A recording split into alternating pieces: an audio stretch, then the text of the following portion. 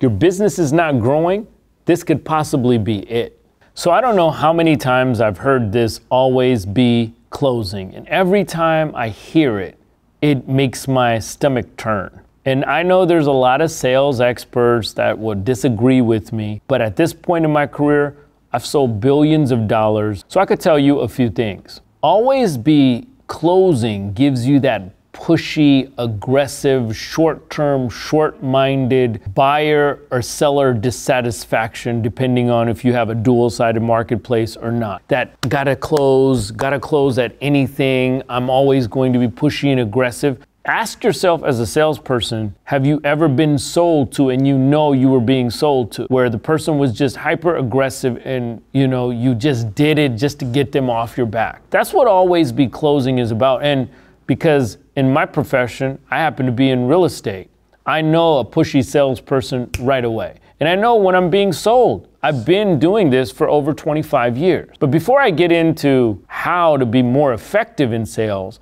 go ahead and apply a little bit of liberal pressure on that subscribe button and let the algorithm know that this content is worthy. I want you to think of the acronym C.A.R.E. Always be caring. So you can still have your ABC, because I know people in sales got to have that ABC, but you don't always have to be closing. You'll get more closings if you care. So let me break down the C.A.R.E. so you understand. That C stands for coaching. People are coming to you because they want to be coached. You're going to coach them through the process. You're going to consult them. You're a consultant for them, right? Whether they buy your product or not, whether they buy a home from you or not, I'm in that position of trust and of authority. I'm a consultant. I'm a coach. And I also have a commitment. A lot of people think you're the hero or the heroine of the story.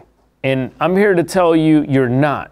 See, an effective salesperson is the person who has the goal of the client in mind first. Not your goals, not your commission, not how much money you're gonna take home. And I don't wanna sound in any way like, okay, salespeople don't have a goal. You have a goal. You have a monetary goal. You know exactly how much you intend to make in your business, but that shouldn't be the overall factor of why you're doing the business. Your relationship has to be one where you're committed to serve the client. They're the hero of the story. So if you're gonna think about it, you're the best supporting actor or actress so that they can get to their goal. The A stands for, I'm an advisor. I advise my client all the time. I give them advice. I give them direction. You're in a leadership role. That's how you have to look at it. And I'm always there. The other A is to analyze. What do they want? How do I get them there?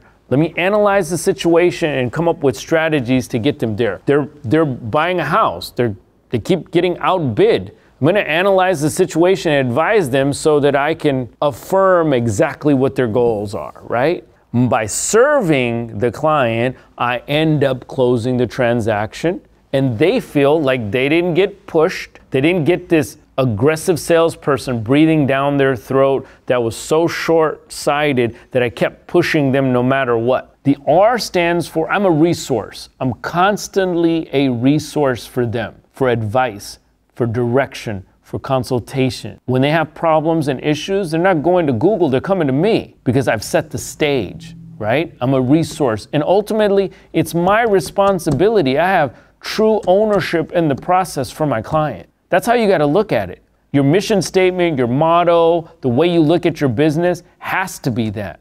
I'm not saying be a nonprofit organization, but definitely have the client's back at all times. It's your responsibility. Lastly, the E, expertise, right? I can't be a resource, I can't be a coach, I can't advise them if I don't have expertise. It's not good enough just to get your license or just to have your sales position. You gotta be an expert in the process. You gotta know. If you're selling a car, you gotta know exactly what that car is about. You gotta have learned to drive that car. You gotta know what the horsepower and the speed is. You gotta know the braking distance, because people these days are very data driven because they have a lot of data at their disposal. So for me to be an expert, I gotta spend time in my craft. I got to get to know the process. I can't be asked when was this home made and then go refer to my smartphone and then tell the client this was made in 1940.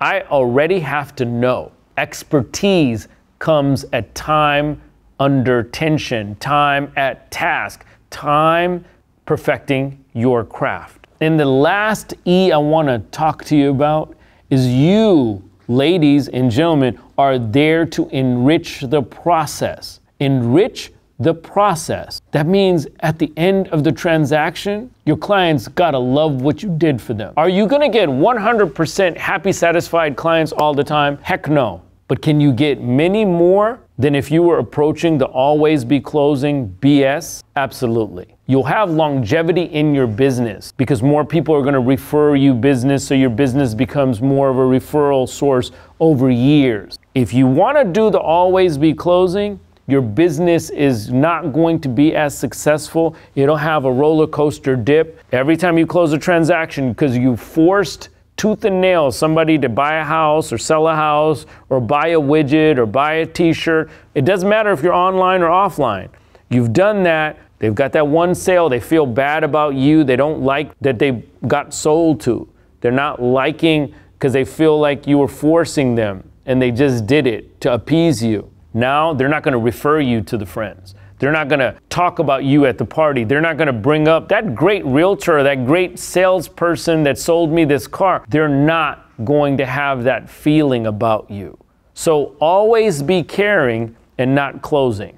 And that's from someone who has sold billions of dollars of real estate at this point. So if you like the content that I just gave you, because it's coming from here, go ahead and hit that subscribe button. Let the algorithm know that we're worthy. If you're having trouble getting your sales career started, go ahead and hit this video next.